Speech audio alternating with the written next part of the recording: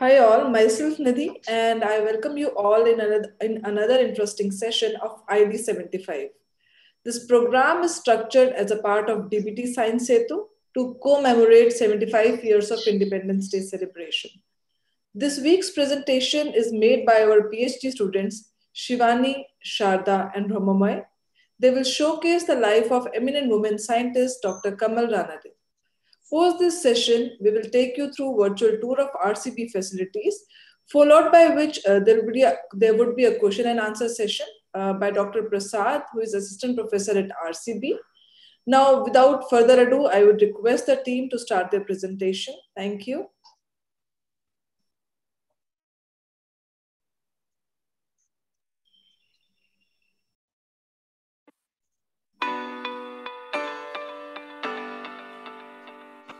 We have gathered today to commemorate the 75th year of Indian independence by means of today's webinar on one of the most eminent scientists in India. Today, we will be showcasing the life of Dr. Kamal Ranadive, who has created a milestone on Indian cancer research. Battle against cancer is perhaps one of humanity's longest. She is not only the trailblazer in cancer research but also in creating, shaping, and leading organizations like Indian Cancer Research Center and IWSA, that is Indian Women Scientists Association. In 1900, when there was lack of women's education, Kamal Samarth was born to a well-educated family. She was born on 8th November 1917 in Pune, Maharashtra, to Dinkar Dattatreya Samarth and Chantabai Dinkar Samarth. Her father was a biologist who taught in the Ferguson College of Pune, and being a teacher, he always wanted that all his children were well educated.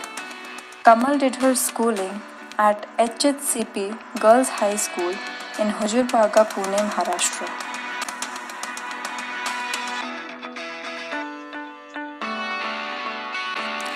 After her schooling, her father wanted her to study medicine and marry a doctor, but Kamal decided differently and started her education in botany and zoology as her main subjects from Ferguson College.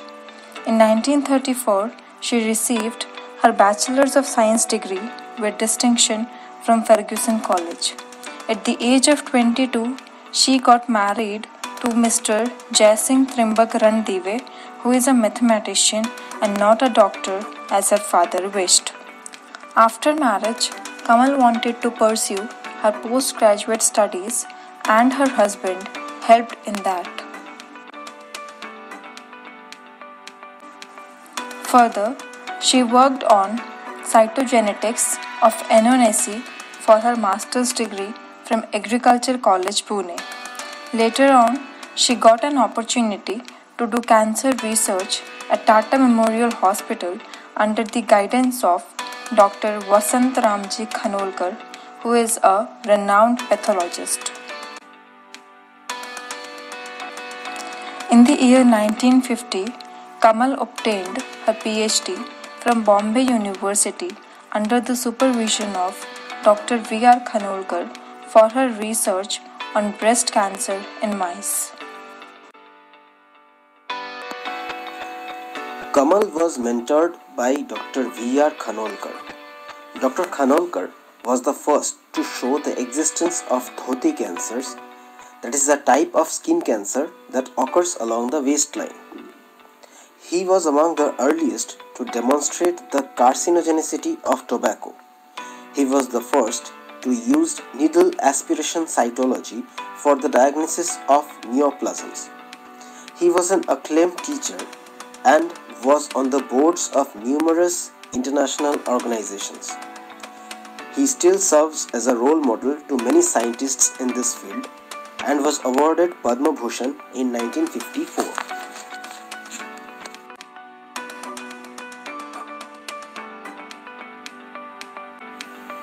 Kamal's relocation to Bombay, now Mumbai, post her marriage proved to be immensely conducive for her career, as she now had the chance to work with Dr. Khanolkar. Before joining postdoctoral training, Dr. Ranadive worked in Tata Memorial Hospital, and her work on breast cancer created an impact in the field. She worked on mammary glands of mice, which described that extra chromosomal material can also contribute to breast cancer development, and these factors are transmitted by cytoplasm of ovum or in milk on which young ones is reared. Previous investigators failed to use homozygous strains of mice and supervise the changes that supervene at definite age periods of mice, but her work took care of all these drawbacks and concluded that mammary glands of susceptible mice generally develop in less rapidly than those of resistant ones.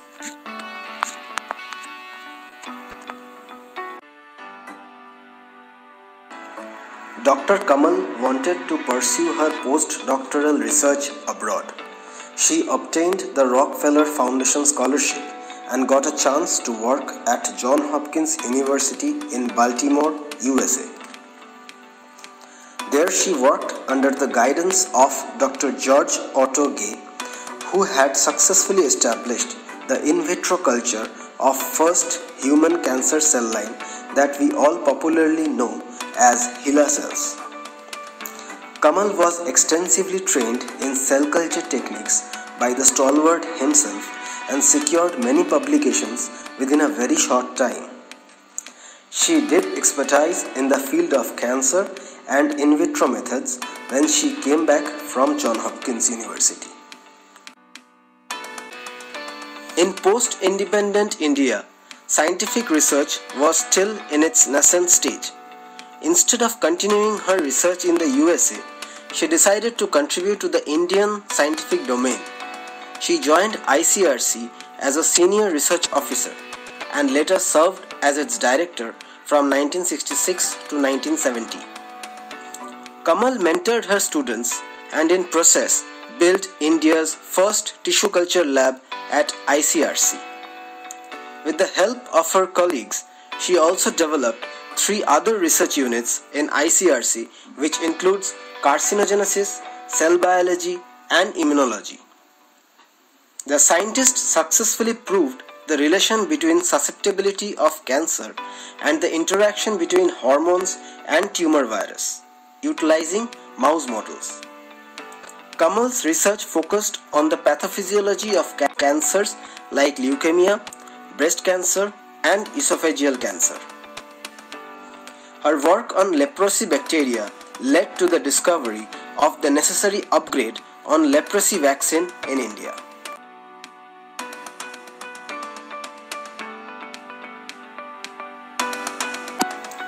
Dr. Kamal Ranadive's re-entry in Indian Cancer Research Center proved to be historic as she and her colleagues set up the first ever tissue culture lab in India in ICRC. At that time, Kamal was a senior research scientist in ICRC.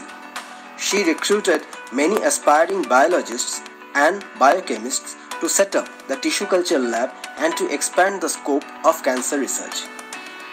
ICRC is currently known as Advanced Center for Treatment, Research and Education in Cancer, in short, ACTREC.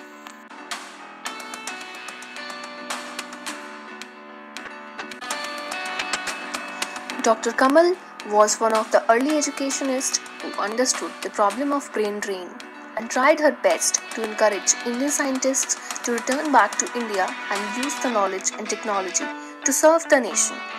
And there is a one short story about her fight with brain drain. Once she visited Philadelphia in 1969. Before the visit, she had asked the organizers to invite Indian postdocs with whom she could have an informal chat. The reason was obvious: to encourage them to return to India.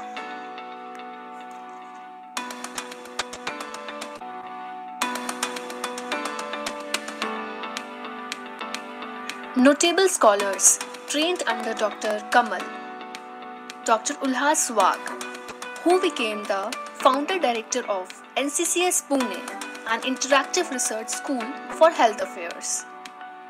Dr. Sudha Gangal, who established the Department of Cancer Immunology in Cancer Research Institute. She was the research director of Wadia's Children's Hospital, Mumbai.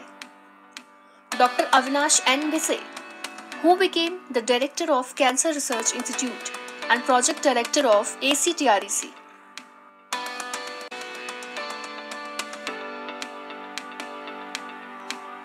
Dr. Kamal got more than 200 papers published. And here are some of Dr. Kamal's renowned publications, which shows that how she was interested in different aspects of cancer. She worked on mammary gland cancer to chemical carcinogens like 1,2,5,6-diabenatricone, and she also assessed the presence of carcinogens in edible oils. She showed that prolactin together with progesterone has a diverse effect on lobulo-alveolar development of mice mammary glands. She also worked on chemical carcinogens like 1,2,5,6-diabenatricone, and she found out that it was as potent as 20-methyl-cholanatricane. She even worked on edible oils to know the presence of carcinogens in edible oils, which is a daily food item to common people. She used animal models for this study and found out that market sample of popular brand of tinned mustard oil was carcinogenic to mice when given to them from 3 different routes, which caused them stomach tumor and epidermoid carcinomas. She even worked on leprosy, which backed her Whatmel Foundation Award.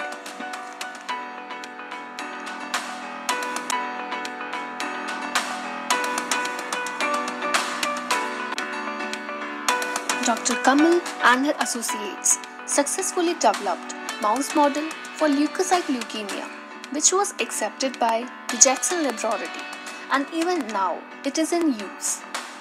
Jackson Laboratory is an independent, non-profit biomedical research institution. This lab is also the world source for more than 8,000 strains of genetically defined mice.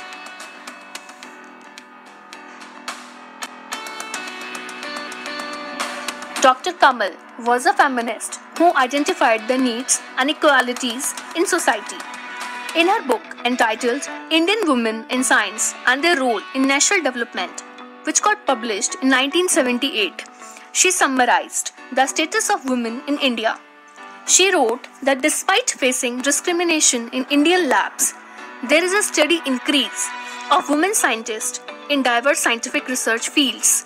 She also mentioned about changing attitudes of men, women and families about women scientists and their work and careers. In her early career only, she decided to work even after retirement and also strongly encouraged other women scientists to continue work after their retirement. True to her words, upon retirement in 1989, she worked with Satyaniketan, a voluntary organization with whom she collected data on nutritional conditions of tribal children in state of Maharashtra. She has also spent her time providing advice and education to women in rural villages and tribes in the area of on health and medical care through government-sponsored projects under IWSA.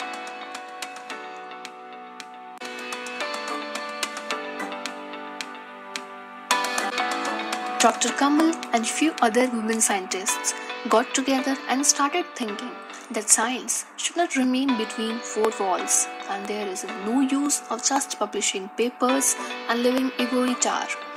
There was a major need to take science to society for the upliftment of other class of society and women. In 1972, along with 11 other women scientists from different scientific institutions, came along and registered Indian Women Scientists Association. It is an all-India social welfare voluntary, non-profit, secular, non-political, charitable organization which has 11 branches, namely in Delhi, Bangalore, Vadodara, Pune and etc. Its main branch is located in Vashi, Mumbai, Maharashtra. It is open to all women with science and technology background, which also offers scholarships to needy female students having scientific temper based on her merit.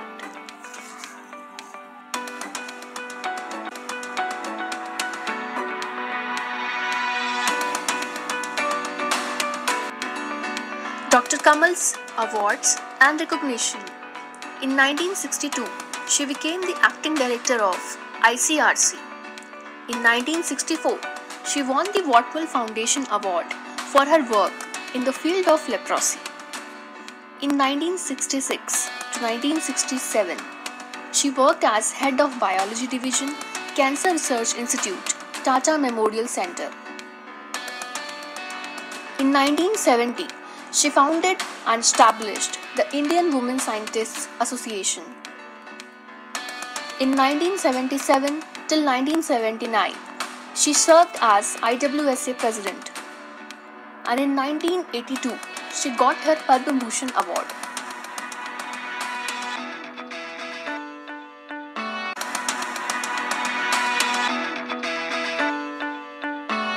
In Dr. Kamal's work, we get a glimpse of a feminist who recognized the needs and equalities in society, while also a true scientist, continually promoting STEM education. She may be forgotten in books, but her obsession with the advancement of excellence in science and giving back to her nation continue to impact the Indian STEM society today. She breathed her last on 10th of April 2001, leaving behind a legacy to be cherished forever.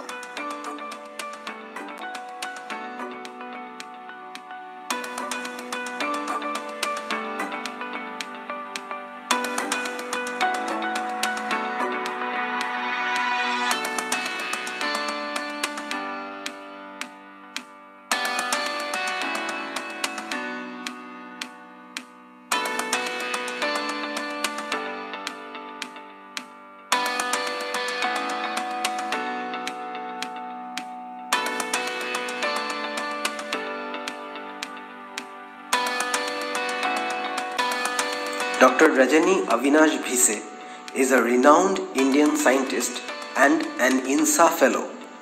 Her specialization is in environmental carcinogenesis and molecular epidemiology of cancer, including occupational hazards. Dr. Rajani was not a direct colleague of Dr. Kamal, but she had a close association with her. She is one of the greatest admirers of Dr. Kamal and wrote her memoirs in the book Leelavati's Daughters. Dr. Rajani has kindly agreed to share few of her experiences with us. Ma'am, how did you come to know her or meet her, and what was your first impression when you met Dr. Kamal? She was a very towering figure, and people were really afraid to talk to her because she inspired a lot of awe. After obtaining a bachelor's degree, I decided to work at Indian Cancer Research Center, known as ICRC.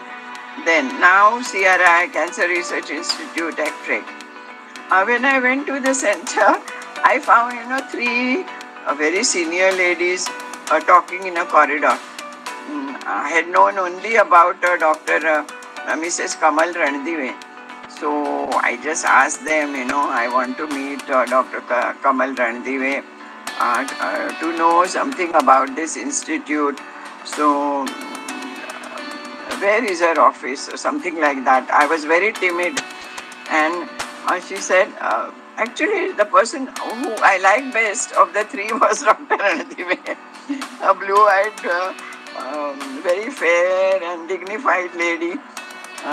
So she herself told me, you wait here for some time and somebody will come and show you her office. So that's how I first met her, and I will never ever forget this first meeting with her. Can you please tell us about some of her students who are notable researchers? Our greatest colleague was Dr. Bapat, C.B. Bapat. Then what happened later? What happened was one of our colleagues, Dr. Ullas Wagh, he became the founder director of NCCS in Pune.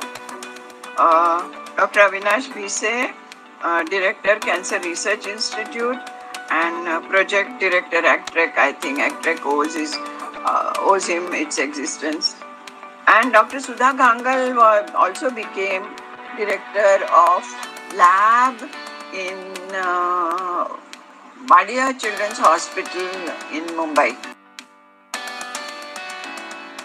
How did she put up the first tissue culture lab in India? You know what she did was, when she started to set up tissue culture lab, she got chemist, biologist, biochemist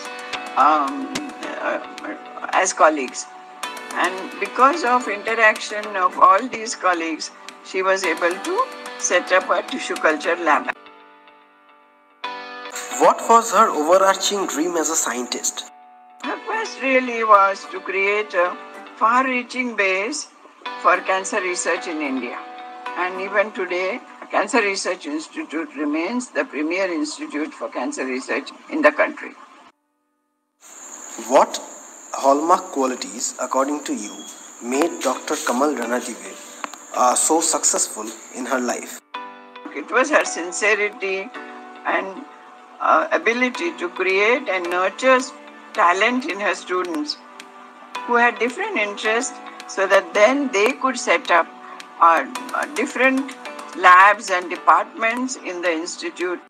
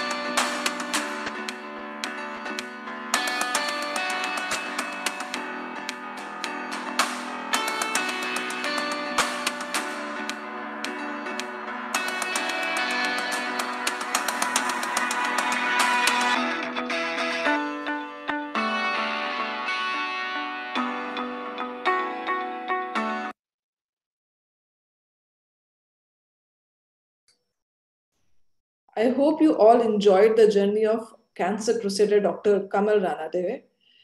Now, we would like to take you through a virtual tour of RCB, and followed by that, we'll have a question answer session, for which I would request all of you to post your questions in the comment box.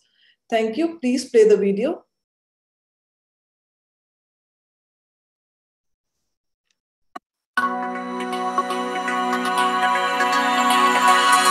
Regional Center for Biotechnology is located in a tranquil environment along the Gurugram-Faridabad Expressway. It is an autonomous institute established under auspices of UNESCO by the Department of Biotechnology, Government of India. The primary focus of RCB is to provide world-class education, training to create high-quality human resource in biotechnology and conduct innovative research at the interface of multiple disciplines. The infrastructure at RCB has developed at a rapid pace since inception of the institution in 2010, with state-of-the-art research labs, teaching labs, innovative classrooms, central instrumentation facilities, small animal facility, biosafety level 3 facility, a biorepository, and state-of-the-art advanced instrumentation facilities like the Advanced Technology Platform Center and a bio-incubator which serves as a reservoir for incubating ideas in the area and help them reach commercialization. There are various areas of research in RCB. The research group under the area titled Cell Biology, Development and Behavior focus on unlocking the secrets of cells, how they divide and how stem cells develop into muscle, in addition to studying the cellular and molecular origins of how organisms behave.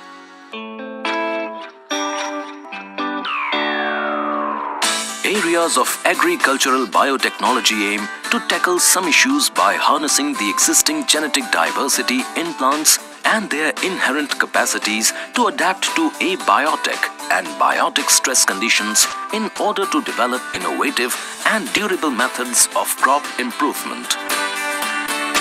Groups working on infectious diseases, both bacterial and viral, aim at developing novel therapeutic strategies against infectious agents using tools such as mass spectrometry and microscopy.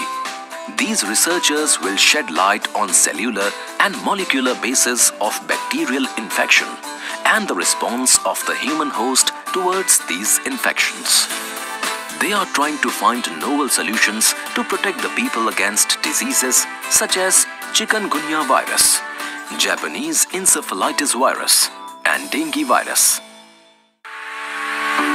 Protein structure and design groups are structural biologists who have a molecular view of life and use cutting-edge methods like macromolecular X-ray crystallography or cryo-electron microscopy to imagine biological molecules in their functional state. This information is used to develop novel therapeutic strategies against pathogenic bacteria and viruses, and for protein engineering to prepare molecules with desired properties.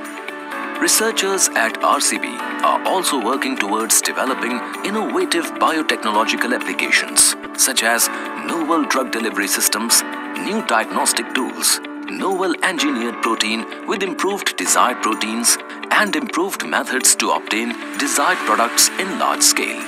These researchers subject laboratory and clinical samples to cutting-edge microscopy, proteomics and genomics methods coupled with flow cytometry to shed light on the etiology of disease and utilize this knowledge to identify solutions to these disorders. The quality of research conducted at RCB is excellent, with faculty winning top honors like the Shanti Swarup Bhatnagar, the National Bioscience, the Innovative Young Biotechnologist Awards, and the Ramanujan Ramalinga Swamy and DBT Welcome Alliance Fellowships. Since research-based learning is the hallmark of RCB, the academic programs here are deeply enmeshed with the research programs. The academic programs fulfill RCB's core mandate to provide quality education and training in the area of life sciences and biotechnology. The PhD program in biotechnology is for students who are interested in working at the interface of multiple disciplines to find novel solutions for problems in health and agriculture. RCB has recently started integrated PhD program in biotechnology, offered to students with graduate degree in any discipline of science from India and abroad. The program provides extensive learning opportunities in the broad field of life sciences and biotechnology. RCB has also recently initiated an interdisciplinary doctoral programs in the area of biostatistics and bioinformatics through collaboration with the global pharmaceutical giant GlaxoSmithKline (GSK), being conducted in partnership with other institutions by creating a virtual faculty pool. The focus of this program is on creating specialized manpower for the healthcare industry.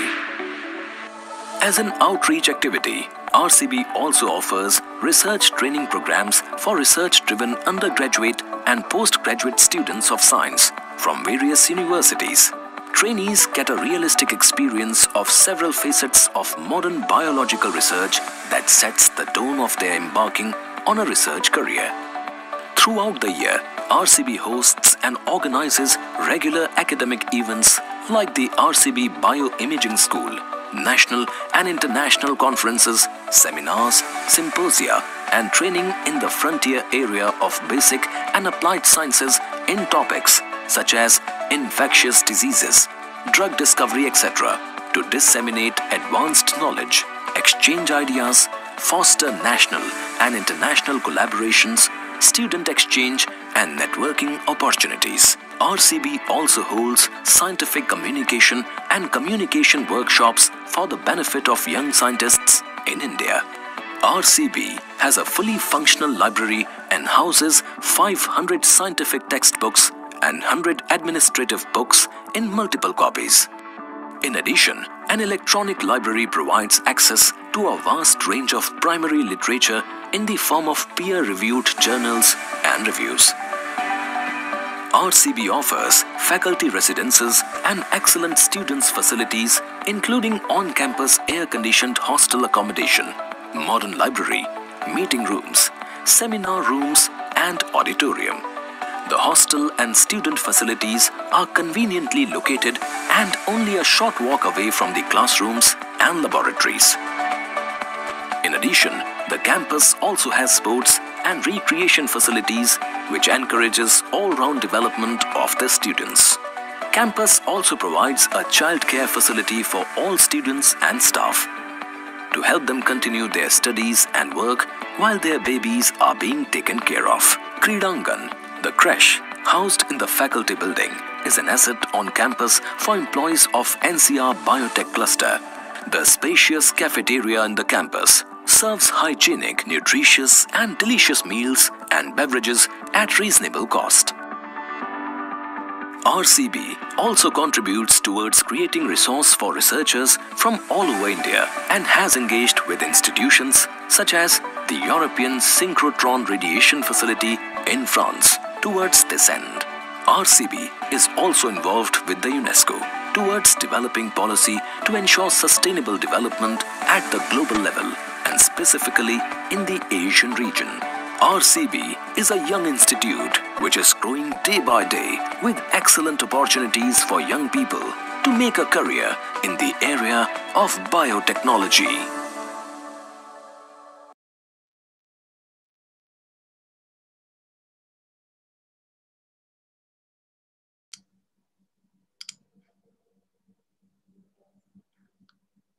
Good afternoon, all. I am Prasad Abnave. I hope you all are motivated by witnessing the scientific journey of Dr. Kamal Ranadive, and I also hope that you have enjoyed the tour of RCB. So now we'll take these questions. So we have a few questions from the audience. So somebody has asked what kind of cancer research is performed at RCB.